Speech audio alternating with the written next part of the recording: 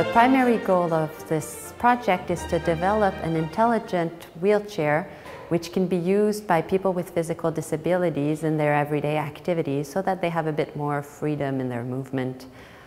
This is an ambitious long-term project, but in the first year we focused on a few specific goals. In particular, we focused quite a bit of our energies on the development of an autonomous navigation system. So that means being able to go from point A to point B without manual input from the user, and of course without causing any collisions or without getting lost. To achieve all this, it was important to install appropriate sensors on the robot. In particular, we have 3 laser rangefinders which are able to detect obstacles and the distance to these obstacles so that the robot can infer appropriate action choices. We also have a speech recognition system on board the robot that allows the user to give commands using natural language. Follow the right wall.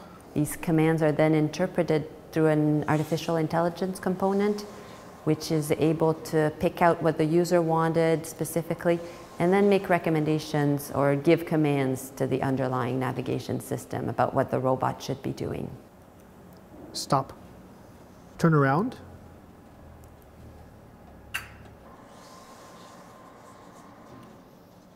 In this project, there's a close collaboration between researchers, engineers, and clinicians from Constance Lethbridge Rehabilitation Center and Centre d'Adaptation Lucie Bruneau. Users of wheelchairs are also involved very early into the project. They help us test whether they can go up a ramp, follow a corridor, cross a doorway, or even park the wheelchair using verbal commands.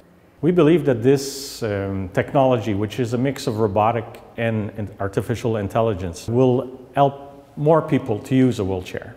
People that were unable to do so because they were weak, tired easily, or they had involuntary movements such as tremor. We think that they will be able to go where they want in a more secure and independent manner.